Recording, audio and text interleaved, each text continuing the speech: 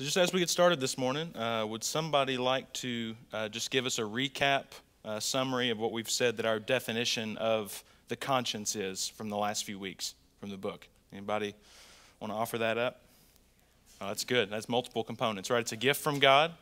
God is the Lord of the conscience. He's given us the conscience to help us make decisions, and it's especially helpful in those areas that are maybe, we can't point to a verse in Scripture and say word for word, God addresses this. But He's given us a conscience. God's moral law has been imprinted on our hearts so that even though it is flawed, it's not infallible, we do have a general sense of God's holiness and God's moral law imprinted on us so that we can make decisions. And just a quote from the book directly, they said, Crowley and Nicelli said that the conscience is your consciousness of what you believe is right and wrong. Your consciousness of what you believe is right and wrong at any given point in time. And last week, just helpful just to recap a little bit, we did think about how the conscience is what we believe is right and wrong at any given point in time. And as we grow in our relationship with Christ, our walk with Christ, our knowledge of God and His laws is often going to outpace our obedience to Him, right? And the goal is that both would be increasing, but they're likely not going to increase at the same rate. And so our struggle with sin is going to be continuous. We're not going to reach this place where we can just get rid of the conscience altogether and our processing of what is right and wrong in these decisions that we have to make. But it's God's grace that we lean on in humility as we work through those things. And we're going to reference, I wanted to throw it up here because it's not on the PowerPoint, but we're going to go back to this illustration today. We're thinking about God's will and our conscience and the degree of overlap there or not. Because this morning in chapter 4, we're going to be talking about how should we calibrate our conscience. And last week we talked about what do we do how do we respond to our conscience if our conscience is condemning us rightly? How do we appropriately respond to that leading from our conscience in concert with the Holy Spirit? But this morning we're going to be looking at what do we do, how do we think through, how do we evaluate when our conscience might be condemning us wrongly. And this is the language that they use in the book of calibrating and adjusting our conscience. And so just a little bit more of a recap. We said that we should seek to have a good conscience. That's used in a lot of different phrases and seen in many different places in Scripture. Our goal should be, in a sense, to be at peace with our conscience if it is in line with God's moral law, if it is in line with God's revealed will in Scripture. Because as we said, for instance, from Romans 2, God's law is written on our hearts. And then in Romans 14, which we're going to look at more specifically this morning, Paul tells us there, "Blessed is the one who has no reason to pass judgment on himself for what he approves. But whoever has doubts is condemned if he eats, because the eating is not from faith. For whatever does not proceed from faith is sin." So we should seek to have a good conscience, acting in faith to the glory of God. And there are going to be times when acting in accordance with our conscience is going to result in loss, that we're going to have to suffer for the sake of having a good conscience, having a clear conscience, as Paul often says, before God. And this is going to be the case for all of us, and increasingly so. There's going to be times where our conscience is going to forbid us from doing certain things, or our conscience is going to demand certain things of us that are going to be in conflict with the broader culture or the broader structures that we find ourselves in. So what are we going to do when our employer demands that we affirm something explicitly that we cannot affirm? Are we prepared to suffer for the sake of a clean and clear conscience before God? I think a really good example of this, you can think back to 2014 and it's fine. No, you're fine. Think back to 2014 and the example with Hobby Lobby. Does anyone remember the Supreme Court case where under the health care guidelines under Obamacare, it was prescribed that they would offer contraceptives to all of their employees through their own dime. And Hobby Lobby, as a piece of conscience, as an item of conscience, they said that they cannot do that. And they were going to be forced to pay millions and millions of dollars in fines. And it went all the way to the Supreme Court, right? And the Supreme Court granted in their favor. But that's not always going to be the case. There's going to be times where we are going to have to suffer for conscience's sake. And our goal has to be that our conscience would be in line with the Word of God, because it would be an incredible shame to suffer for the sake of a clean conscience and our conscience to be mistaken. So we have to actively be working through, processing, and evaluating, does our conscience line up with God's will? And I think a great line that's quoted in this regard in the book is back in the beginnings of the Reformation with Martin Luther, as he was standing before the church in regards to his affirmation of the doctrine of salvation by faith alone. And he was facing punishment for that. And he said, "I cannot and I will not recant anything, for to go against conscience is neither right nor safe." And that's a good reminder for us. To go against conscience is neither right nor safe, but we need to make sure that our conscience is in line with the Word of God. And this morning, we're going to be talking about these instances where our conscience may be burdened by something, but it's out here. And maybe even those instances where our conscience was burdened about something that is not in line with God's will. And so how do we respond to those instances? How do we calibrate our conscience so that we can move this triangle, in a sense, to be in line with God's will and to leave these other issues to the side? How should we calibrate our conscience? And just as a reminder this morning, as we talked about earlier, we have to ask the question, should we listen to our conscience? We talked about this every week, the last couple of weeks. From Scripture, should we listen to our conscience? And we said that, yes, we should. The phrase that they use in the book is we should generally always listen to our conscience, which is really helpful. And then you start thinking about it. It's like, well, is that really helpful? We should generally always listen to our conscience. I think it is. And we said that ignoring our conscience, sinning against it, is a matter of life and death, because that can lead to a hardening of your heart towards God, an acceptance of sin, and eventually the fear of ultimately having a seared conscience before God, where we can sin and have no prick of the conscience. And I want to read to you a quote from in the book. They're referencing John MacArthur's book that he wrote on the conscience several years ago, and it speaks of why we should listen to our conscience. And it's an instance from 1984 and an airline passenger plane that crashed in Spain in 1984. And this is what he said. He said, in 1984, an Avianca Airlines jet crashed in Spain, and investigators studying the accident made an eerie discovery. The black box of the cockpit recorders revealed that several minutes before the impact, a shrill, computer-synthesized voice from the plane's automatic warning system told the crew repeatedly in English, "Pull up, pull up, pull up." And they could hear from the black box. The pilot, thinking that the system was malfunctioning, told the system to shut up, and he switched the system off. And minutes later, the plane plowed into the side of a mountain, and everyone on board died. So when I saw that tragic story on the news shortly after, it struck me as a perfect parable of the way that modern people treat the warning messages of their consciences.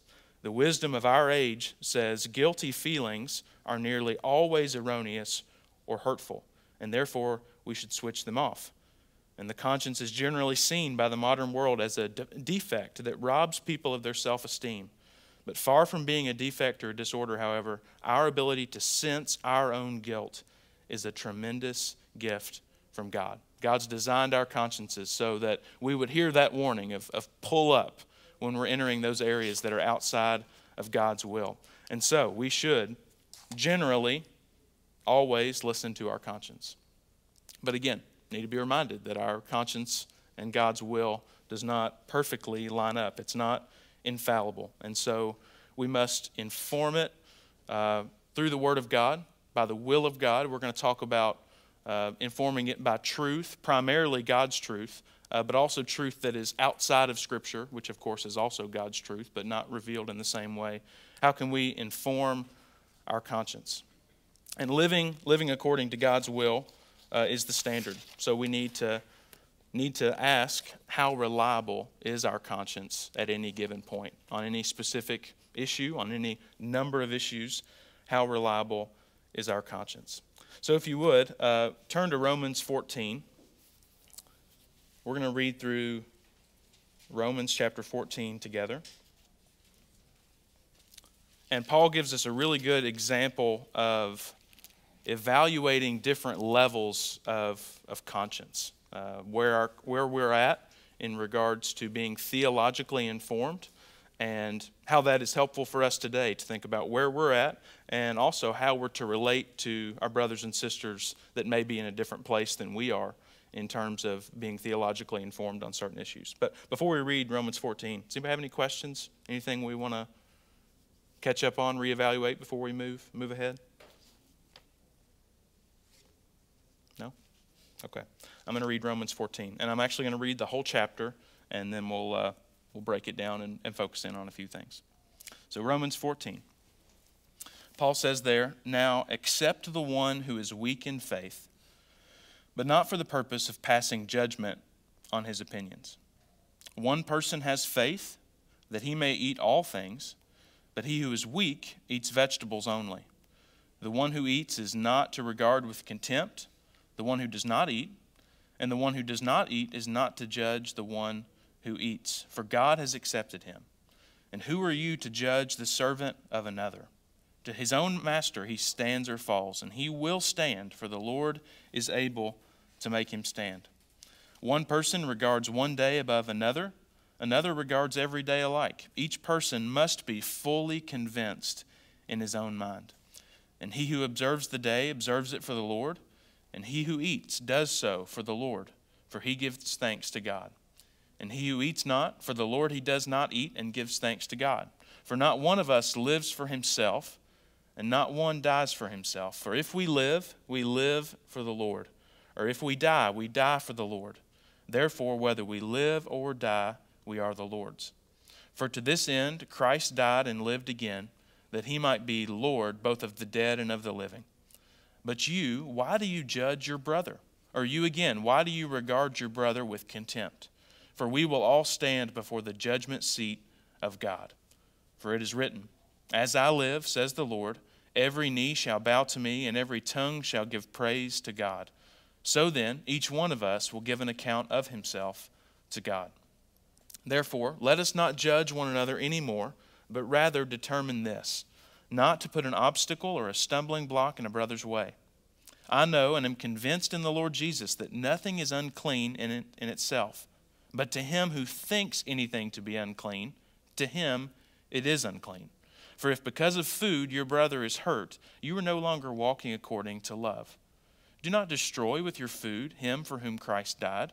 Therefore do not let what is for you a good thing be spoken of as evil. For the kingdom of God is not eating and drinking, but righteousness and peace and joy in the Holy Spirit. For he who in this way serves Christ is acceptable to God and approved by men. So then we pursue the things which make for peace and the building up of one another. Do not tear down the work of God for the sake of food. All things indeed are clean, but they are evil for the man who eats and gives offense. It is good not to eat meat or to drink wine or to do anything by which your brother stumbles. The faith which you have as your own conviction before God. Happy is he who does not condemn himself in what he approves, but he who doubts is condemned if he eats, because his eating is not from faith, and whatever is not from faith is sin. So Paul gives us a really helpful paradigm here for thinking through what are we to do when brothers and sisters in the church disagree on different things as a matter of conscience. How are we to think through those positions and to give them labels in a sense of how we're to look at them. And I do want to point out before we continue, verse 22. He says, the faith which you have as your own conviction before God. Happy is he who does not condemn himself in what he approves. And you could take that verse to mean a lot of things, right?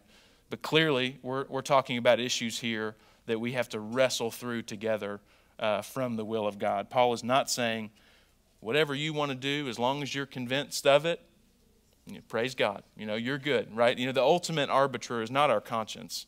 The ultimate arbiter is God's will. But he has given us our conscience to think through these things. So we're going to break down these different groups of people that Paul is speaking about here in Romans 14. And he alludes to different stages of being theologically informed about certain issues. And what we mean by theologically informed is being versed in the Word of God and applying the principles of truth that we see in God's Word to a wide degree of different issues.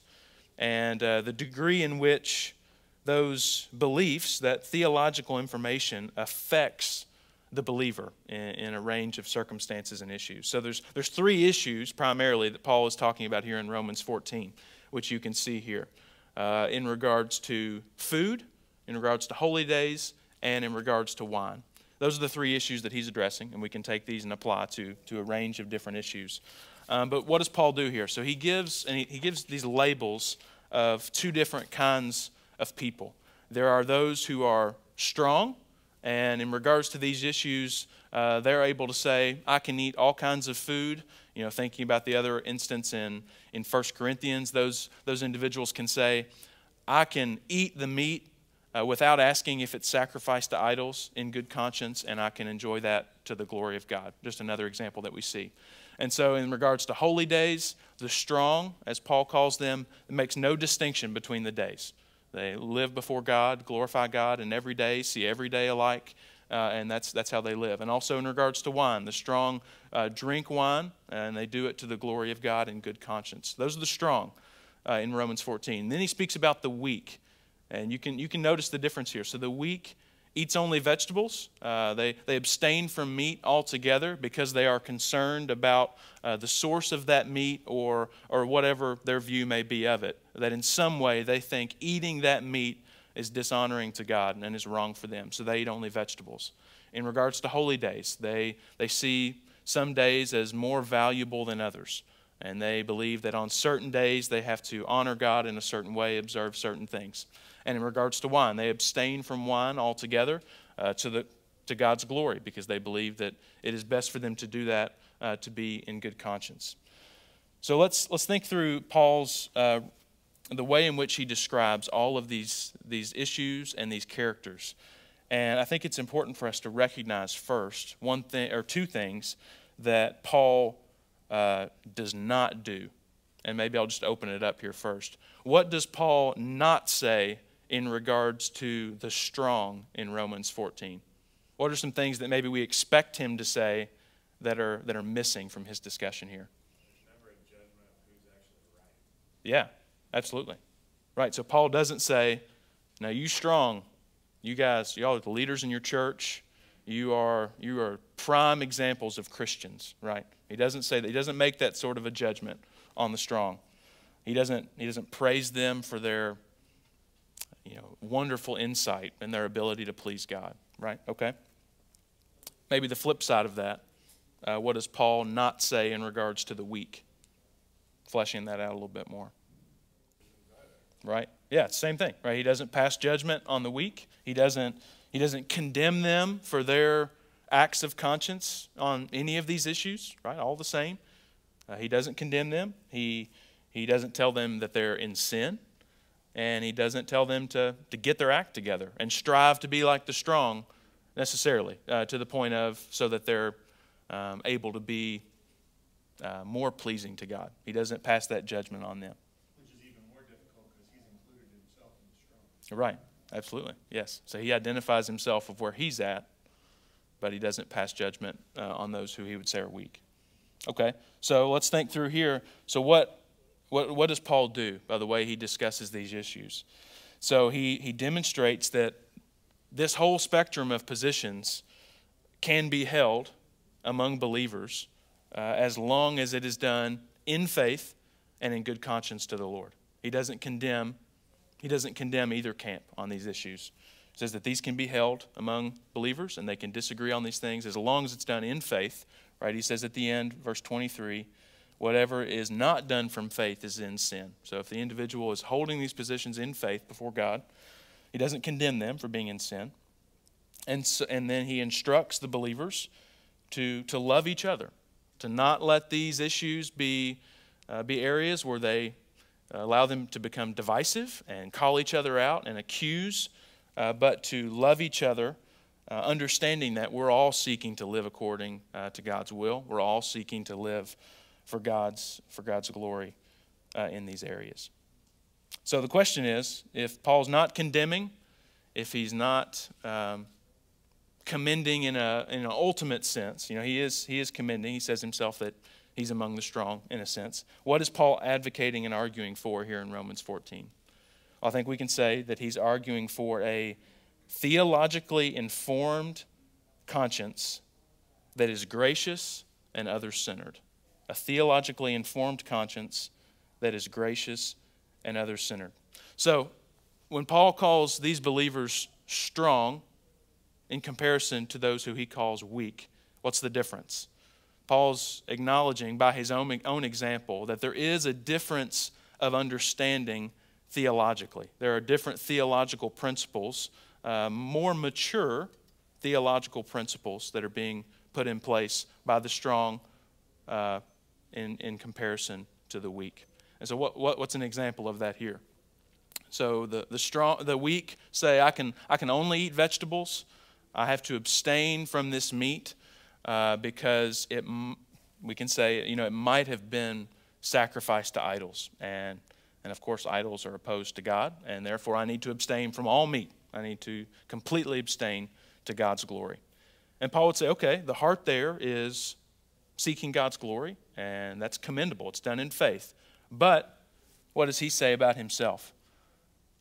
Verse 14, I know and am convinced in the Lord Jesus that nothing is unclean in itself, but to him who thinks anything to be unclean, to him it is unclean. So the weak, Paul says, I should not press that brother or sister to eat meat in his current state of conscience, because to him it is unclean. And in violating his conscience, that would be sin. But for Paul, and for those he labels as strong, he says, I understand that all things are God's. God is not weakened by idols and whatsoever, and I don't have to ask if this meat has been sacrificed to idols, but in good conscience, I can eat this meat to God's glory, disregarding the pagan worship, and I can do that. And I think also it's helpful for us, when he says weak and strong, we do need to remind ourselves again that Paul is not condemning. He is praising. He is encouraging, in a sense, for all of us to seek to be strong. But it's not an issue of how much one can please God or be in good standing before God. It's an encouragement to grow in theological maturity and understanding, which of course is pleasing to God. So he's advocating for a theologically informed conscience that is gracious and others-centered. And so we also should seek to be strong in our consciences as we grow in Christ, as we grow in theological understanding, because the weak are not heretical, the weak are not stupid. It's just showing a progressing in theological understanding, a progression in maturity before God, and applying those principles. And so, how do we grow? How do we get from being weak in certain areas, in certain understanding, in certain application of theological principles on a variety of issues? How do we grow to being strong? How do we calibrate our conscience according to God's revealed will so that we can apply the theological principles that we see in God's Word? That's where we're going next. I want to stop there. Anything from the table or Romans 14 that you want to? Yeah, that's a good thing for us to point out, right? And that's what Paul is. That's what Paul is trying to keep the church in Rome and also us today from getting to, right? Allowing these things that are not ultimate to become ultimate issues. And of course, there is going to be be friction, but, right? How can we demonstrate love that Paul is advocating for unless we're in those friction-causing situations? I mean, that's where we demonstrate that, I hold this in clear conscience, you hold that in clear conscience. Let's grow together. Let's seek God's will. But we have to, in love, keep these things from dividing us ultimately. And that demands, an acknowledgement of disagreement and growth together. Yeah. Absolutely. And the gospel absolutely informs the way that we work through these issues together. And the gospel keeps us from saying, you know what, brother, you're just really weak. You need to, in a demeaning way, right? You're really weak. You need to grow. You're really confused on this issue. The gospel informs how we grow together in grace. We're all at different levels of maturity. We're all working through these issues. We need to keep the gospel central and do that in a way. Keep a clean conscience, clear conscience before God in a way that's gracious and concerned more with our brothers and sisters than with ourselves. Good. Okay. All right, we're going to keep moving here. So the big question is, how do we work through these issues? How do we, the language that you use, how do we calibrate our conscience on those issues where our conscience condemns us for certain things, and we're going to talk about some contemporary issues, at least plant seeds so you can think through these things. How do we calibrate our conscience so that on these issues where our conscience condemns us and we come to the conclusion that it shouldn't, as we grow in theological maturity, how do we adjust our conscience to be in line with the Word of God in a way that is not disregarding our conscience? And that's the careful line that we have to walk. Paul is urging us towards theological maturity, but the way to theological maturity on certain issues is not just to say, conscience, you're wrong. No matter what you tell me, I'm just going to march on and do this. The way that Paul is urging is to grow in maturity, adjusting our conscience on these issues by God's truth so that we can think and believe rightly in a way that's pleasing to God. So how do we calibrate our conscience? And the goal is to be burdened about the right things before God and not to be burdened about the wrong things. And we use the language of calibration.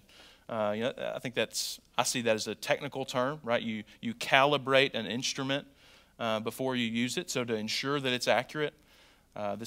Yesterday, my family was making sorghum syrup, making molasses, and we have an instrument when we're cooking that syrup that tests the percent sugar as it's heating up, as it's transforming itself into syrup. The percent sugar is going up. We have an instrument. It's called a refractometer, and to use that instrument in candy making or in whatever, you have to zero it out. You have to calibrate it. You have to allow it to test pure water and see that it is 0% sugar before you can test whatever you're actually trying to evaluate so that it works accurately. That's calibration. You have to zero it out. You have to make sure that it is functioning accurately.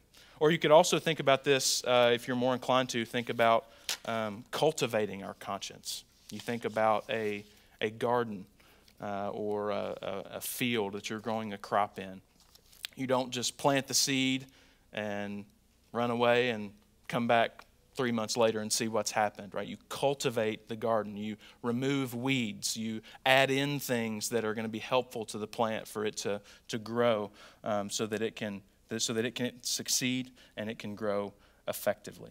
So, what are some reasons that our conscience may change over time? If we're going to talk about calibrating, adjusting, shifting our conscience, what are some reasons that it may change over time? Well, the first two of these are obviously negative, but we need to acknowledge these because our conscience can not only be adjusted positively, it can also be adjusted negatively, and we have to be aware of that. First, our conscience may change because of the deceitfulness of sin. In some areas, we may be gradually ignoring our conscience, suppressing our conscience, those pricks of guilt, because we believe something to be wrong at a current time. We're ignoring that. We're being deceived by sin, and our conscience is being calibrated, but it's being calibrated contrary to the Word of God. and being deceived by sin. Another example, a reason our conscience might change is that we might be conforming to the standards of other people. We might just be going with the flow, with our broader culture, with our family, with our work context, whatever influences, friends, it could be in any number of things, areas where you're being influenced by other people, and because of that influence, we're adjusting our conscience, but it's not in the direction of God's will and His Word. And lastly, the third reason our conscience may change, this is the goal. This is where we want to be, is that we are conforming to the truth, that we're being conformed, growing in line with the truth in response to God's Word. So what is the difference, if we're going to walk this fine line, what is the difference between calibrating our conscience and sinning against it? So we talked about suppressing our conscience. Now we're going to talk about calibrating our conscience. Anybody want to offer up how you might think through that? How do we know when we're calibrating our conscience faithfully? And how do we know when we're suppressing our conscience sinfully? Absolutely. Right. So you believe this certain thing and you know it's in line with God's Word and you go against it.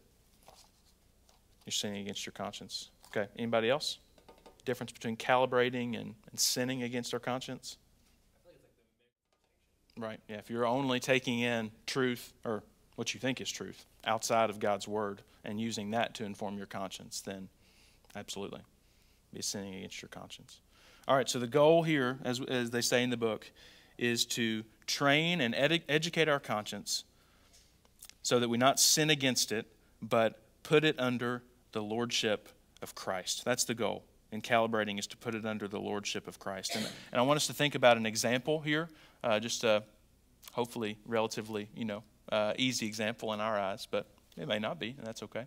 So think about Brian. Brian's an individual that we know, and Brian grew up in a household that said that it was a sin to drink root beer, that it was a sin against God to drink root beer. And so Brian grows up, and he gets married, he has a family, and Brian's wife did not grow up with that same conviction that drinking root beer is a sin, not an issue of conscience for her. And so one day they're watching a football game together. Brian's wife brings him a root beer so they can enjoy that while they're watching the game. And Brian's conscience is at issue with that. And Brian starts to think about that, and he believes he is processing through that belief that he had growing up and was instilled in him that root beer. It's not a sin to drink root beer. It's not wrong to do that before God. So what does Brian do in that moment? Well, there's two options that Brian can do. He can either dismiss his conscience, saying, well, that's just ridiculous. He can dismiss his conscience and chug the root beer as quickly as he can and enjoy it. Or he can process through and theologically inform himself specifically and think through, why is it that it is not wrong before God for me to drink this root beer? And that's the difference. That's the difference between calibrating and sinning against. If Brian jumps headlong without processing through and ignores his conscience, he's doing damage to his soul. But calibrating, Brian is thinking through specifically, why is it theologically that it's okay and not wrong for me to drink this root beer and to have that conviction before God? So the difference here, as we see in Brian's case, the difference between sinning against our conscience, we're sinning against our conscience if we believe that our conscience is right and we ignore it anyway. So again, and this word, the belief there is critical, and especially for me, because I think coming into this class, my understanding of conscience is just whatever feeling comes to the top when I'm thinking through an issue. But if we believe that our conscience is correct, and we ignore it, then we're sinning against our conscience. So, Brian, like we said, he just dives in, drinks the root beer, ignores his conscience, and moves on. But calibrating our conscience, the difference is that the Lord has taught us through our intake of His Word, through being with the people of God, the Lord has taught our conscience that we can believe this certain warning to be unnecessary, and to determine that our conscience needs to be adjusted to be more compatible, more in line, more informed by the will of God. And Chris has referenced often this quote from Mark Dever that's in the book, where he says that conscience cannot make a wrong thing right. And we understand that we can sin in good conscience, but that doesn't make the sin right. But conscience can make a right thing wrong. So if Brian is convicted, and he does believe that drinking that root beer is a sin against God, and he drinks that root beer, for him it is a sin.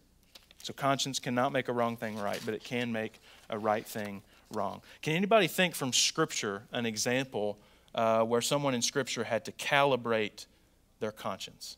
Can anyone think of an example just off the top of your mind? We're going to look at one together, but examples in Scripture where someone had to calibrate and adjust their conscience to be in line with God's will. Peter? Yeah, that's what we're going to look at. A specific example from Peter?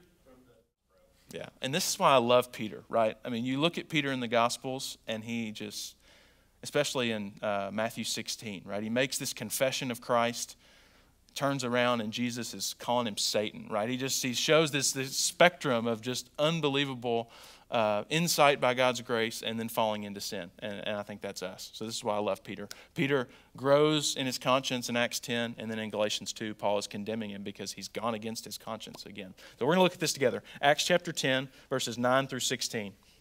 Look at this example of Peter. And would somebody mind reading that for us? Chapter 10, verses 9 through 16. And then jump down and read verse 28. So 9 through 16 and then 28. Good. All right, so this is what Naselli and Crowley says about this instance in Peter's life. They say, clearly, Peter's faith in Christ was not weak. He was an apostle who understood and believed the gospel. And thousands had converted under his preaching, and he had even suffered for the gospel. Yet when it came to eating unclean animals and fellowshipping with Gentiles, Peter's faith was still very weak indeed, in the sense that he lacked confidence to do these things. I think that's a really good description. Peter's faith was still very weak in the sense that he lacked confidence to do these things that were now right for him. But because Christ himself was commanding him, he had to calibrate his conscience so that he would have the faith, the confidence to accept food and people that he was previously not able to accept. So what's happening in Peter's life? Peter is now under the new covenant. He's followed Jesus, and he's now an apostle in the church, the early church, proclaiming the gospel. But Peter is still allowing his conscience to be burdened by that which it should not be burdened in any longer. Peter is still living under old covenant issues when he is in the new covenant under Christ. And he is forced by God's grace and Jesus' command of him here to calibrate his conscience, to adjust his conscience, so that he might proclaim the gospel to Cornelius and his family. So he has to adjust his conscience now where he can say, under the new covenant, in faithfulness to Christ, I can fellowship with Gentiles. I can eat with Gentiles. I can eat what I previously knew to be unclean food, and that is to God's glory because of the theological truth, the belief that Peter now understood by God's grace that he was no longer under the old covenant, but he was in Christ under the new covenant. That's what Peter had to go through here in Acts chapter 10. So, how do we do the same thing? How do we calibrate our conscience to be more in line with God's will? Two things. How do we calibrate your conscience? First, we calibrate our conscience by educating it with truth. We calibrate our conscience by educating it with truth. I'm going to read a quote again from John MacArthur's book.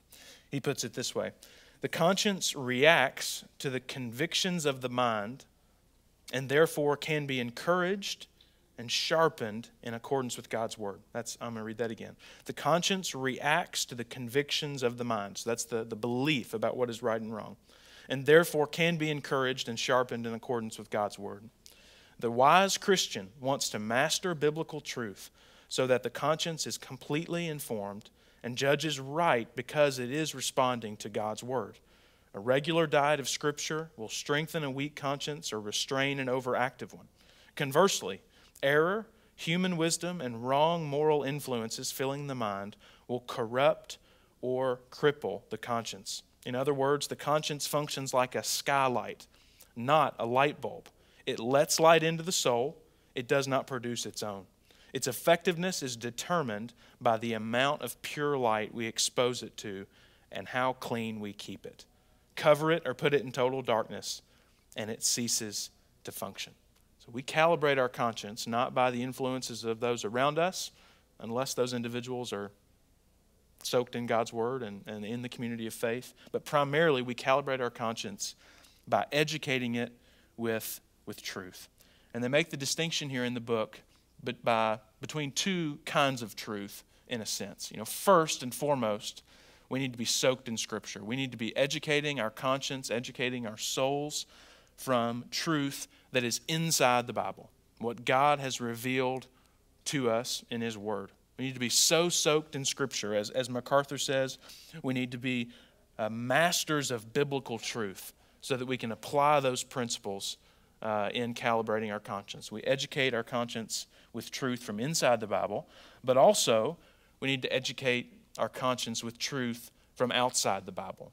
And when we say that, we're not saying there's this truth that God tells us and then there's all this other truth in the world that we need to discover apart from God. No, there's truth in God's Word and there's truth in the world. They don't conflict. All truth is God's truth, but we need to be processing both, even though receiving truth from Scripture is primary. What's an example of this?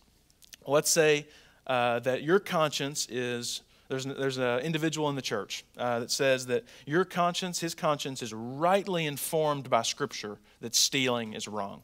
So he has read God's Word, he understands that, he believes that, and in that instance, his conscience is in line with God's will. And he affirms that stealing is indeed wrong. So he believes God's truth in that.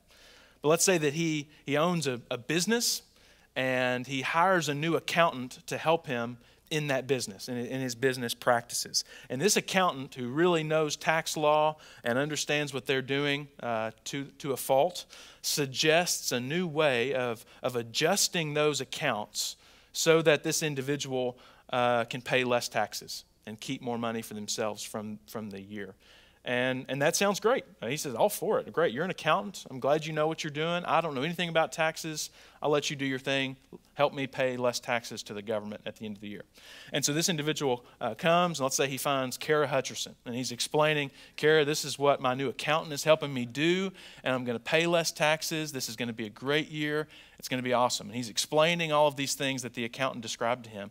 And Kara says, yeah, that does sound great, but unfortunately, that's tax fraud. Whatever he's explained, whatever he's told you he's going to do, you don't understand it, but that's actually tax fraud. And if you get audited, you're going to go to jail. And that's what Kara tells him. So what happened there? This individual, their misunderstanding, not of the truth in God's Word, but the truth in the world, the lack of understanding of tax law led them to proceed into this instance that is actually stealing, that is contrary to God's Word. But now that this individual, now that he understands truth outside of God's Word, he understands tax law better, he can say rightly, no, that's actually stealing. And I didn't recognize that before because I didn't understand that this was tax fraud that this accountant was describing. But no, now that I understand it, from my understanding of truth outside of God's Word, I can apply the truth from God's Word and say, no, that's stealing, and I'm not gonna do that. Does that make sense? Any questions on that distinction, truth inside the Word and outside of the Word? Okay, another example of this that is extremely pressing over the last few decades especially is learning that a type of birth control, contraceptive, is actually an abortifacient, is actually causing abortions to the pregnant mother. And learning that, coming to understand that truth, that scientific understanding, allows that individual to apply God's Word and say, no, that's sin, and my conscience should be burdened by that, even though it wasn't before, because I didn't understand what was actually going on. That's a bigger issue that we can see that playing out in. Okay, so not only do we need to educate our conscience with truth, but we also need to calibrate it with due process. We need to calibrate our conscience with due process. And what do we mean by this? Well, we need to recognize and understand that it may take us a long time to work through these issues as we're being informed by God's Word, applying those principles to issues in our lives, things that we are burdened, that our conscience is burdened about or not. It's going to take us a long time to think through and rightly apply God's Word and for our conscience to respond to that direction appropriately. And again, an example of this is Peter, right? He came to understand and believe and calibrate his conscience to act appropriately here in Acts 10. But if you read Galatians 2, what does Paul do? Paul condemns Peter because when Jews arrive in their gathering, Peter quits eating with Gentiles. And it says he fears the circumcision party, and he falls back into that practice of being burdened by the old covenant law when he shouldn't be. So we just need to recognize that we're going to have to work through these issues over time to calibrate our conscience with due process so that we can act in clear conscience in a way that's in line with God's will. Thinking back to Brian, it may take Brian months to preach the truth to himself and tell his soul, tell his conscience that according to these principles, it is not wrong for him to drink root beer. And he needs to give himself time to work through that, to allow his conscience to become clear before God in that issue as he applies those truths to himself. And so this is an issue of wisdom. We should generally always listen to our conscience. It can accuse us wrongly. We need to apply God's truth to it and not ignore it, but do calibrate it to God's glory. And so lastly, just as we wrap up, I just want to bring up a couple issues that they describe in the book. And if you have the book, or if you don't have the book, I'd really encourage you to get it, even just for this section, because they go into specific issues and talk about how we may need to calibrate or adjust our conscience on just examples of contemporary issues that we need to think about. And to do that, they describe two different prongs of the issue. There's issues where we need to add to our conscience. And by that, it means that in our lives, we may recognize that we are not burdened about certain issues that we should be. And so as we grow in theological understanding, we need to apply that truth, add those burdens to our conscience that aren't there. So that's these issues out here. That's when we need to add to our conscience. But also there are times when we need to take away from our conscience. We need to, we may be burdened about certain things that we shouldn't be, and we need to subtract from our conscience in that way. So as I bring up a few of these issues, these are examples of thinking through issues, and we need to commit to show each other grace and as we work through this process. So I'm just going to read a couple from the book and show how Crowley and Naselli think through these issues. So first, examples where we might need to calibrate our conscience by adding to it. And the first one, if you're following along, page 70, the first issue they raised is, should you view sexually charged nudity in videos? So not necessarily thinking about explicit pornography, but just film, TV shows. Should you view sexually charged nudity in videos? And I think it's fair to say that many of us are not as burdened about that as we should be, And we can make arguments to say that in certain instances it's appropriate and it's fine. People make those arguments, but I think along with Crowley and Naselli here, we need to recognize that we are likely not as burdened about that issue in the films that we watch, the TV shows that we take in. We likely need to add a burden to our conscience to be more rightly responding to God's will in that issue. So another one that they raise: how far is too far in a dating relationship, right? And if we were all teenagers once. If you've worked with the youth group at all, right, this is a question all the time, right? How far is too far in a dating relationship? where's the line in a dating relationship? And asking that question even points out that we're seeking to go against our conscience, right? Where is the line that I can get up to and not cross? How far can I transgress, in a sense, and not be burdened about it? We've all worked through that issue at some point or another. And so they say this is probably an issue in ourselves, in our teaching, even thinking about our own past, where we need to make sure that we are adding burden to our conscience because of the truth that we all believe, that God's Word teaches that the sexual union is reserved to the marriage relationship of a man and a woman. And so we need to apply that principle to add a burden to our conscience, to reserve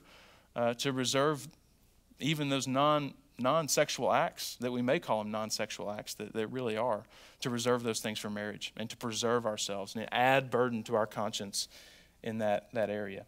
Another one that he raises, should I spend a lot of time, an excessive amount of time on sports?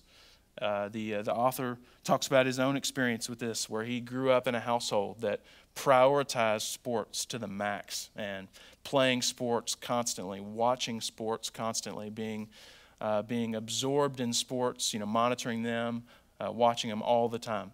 And he says, well, I came to the conclusion that in light of God's instruction to make the most of my time, to not waste my time, I needed to add a burden to my conscience to recognize that I should be burdened to not waste so much time on non-ultimate things. Not that I need to get rid of sports altogether, but I need to make sure that I'm spending my time in kingdom-glorifying ways.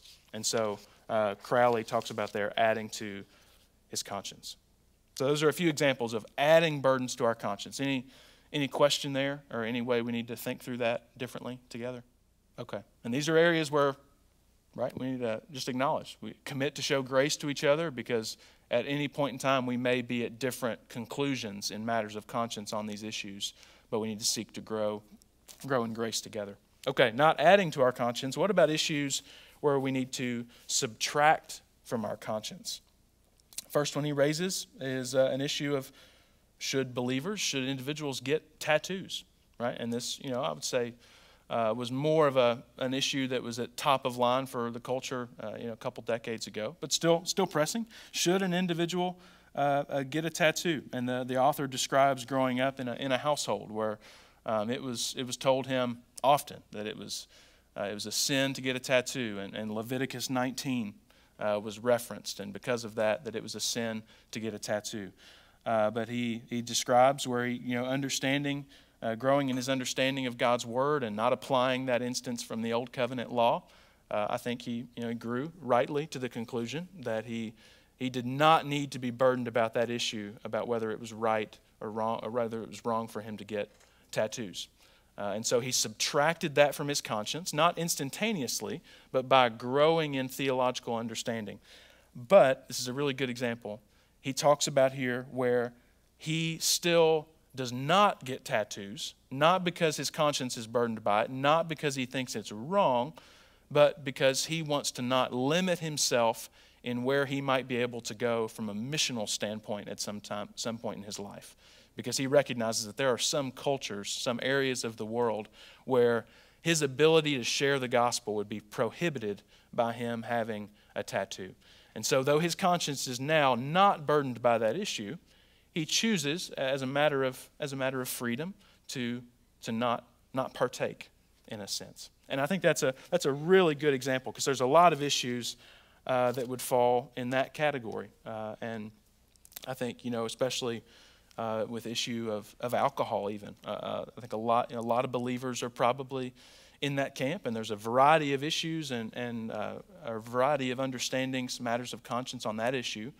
But I think that's a place where many people find themselves, where would say that it's not a matter of theological understanding that they abstain from alcohol. They think we're free to do that in moderation, but choose not to as an issue of wisdom.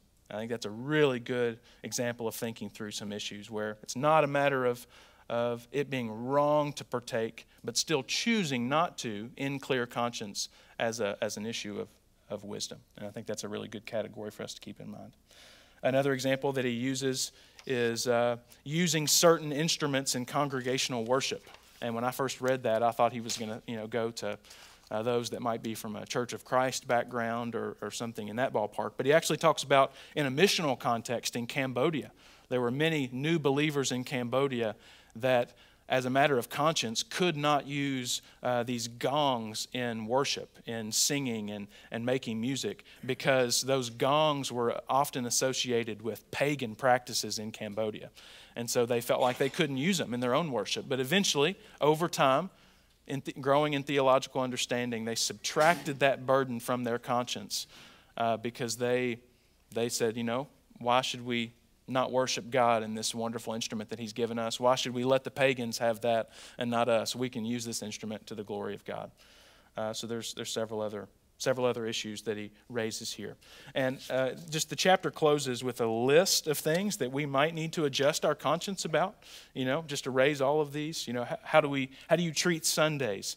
How do you think about listening to secular music? How do you think about capitalism and socialism? Watching particular movies, reading Harry Potter,